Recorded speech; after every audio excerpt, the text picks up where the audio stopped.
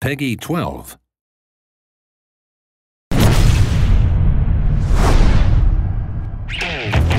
Hi, I'm Claude Giroux from the Flyers. I would like to thank all the fans that voted for me for the NHL 13 cover vote. True performance skating is a game changer for the franchise. Please watch the following tutorial to understand the full potential of the new skating system. From a stationary position or a glide, quickly press and hold in a single direction on the left stick to get an explosive first step.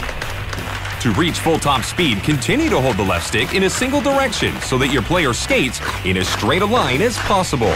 Remember that skating is now physics-based, so any movement off of the line can slow your player. The more you turn, the more you will slow down.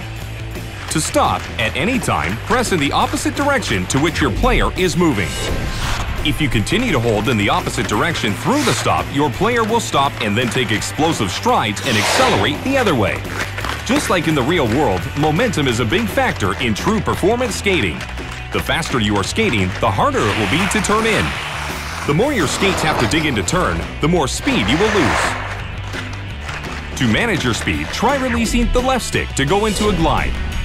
From a glide, your player will have much more agility and control to change directions.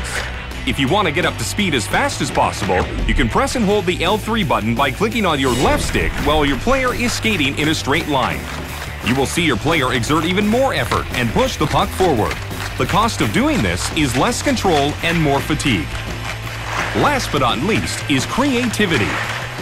New to NHL 13 is the ability to skate backwards with the puck at any time you desire by simply holding the L2 button while skating in any direction.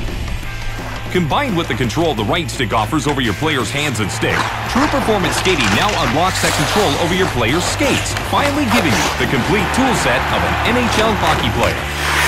EA Sports, it's in the game.